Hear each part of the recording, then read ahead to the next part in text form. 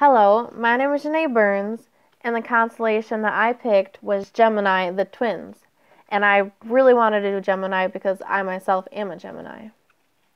To begin with, Gemini is found predominantly in the sky in the months of January and February. It is also highest in the sky 2 hours before midnight.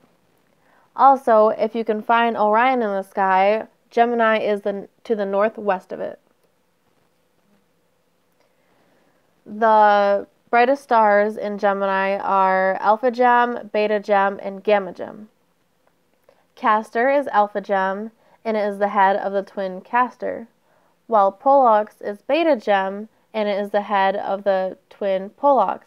It is also known for its yellow color. Alhena is Gamma Gem, and it is the foot of Pollux.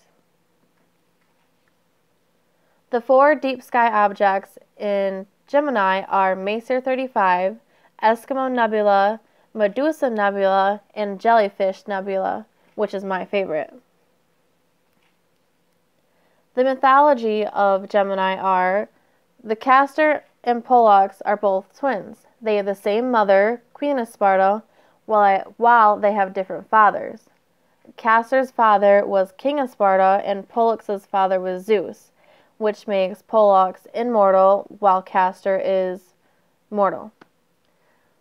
Following some time in their life, they had to go into the Trojan War, and tragically at the end of this war, Castor passed away.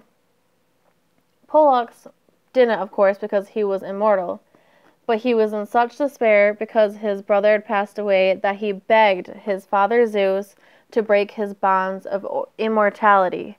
He asked for death, and he got death, and now him and Castor will forever stay in heaven as a constellation.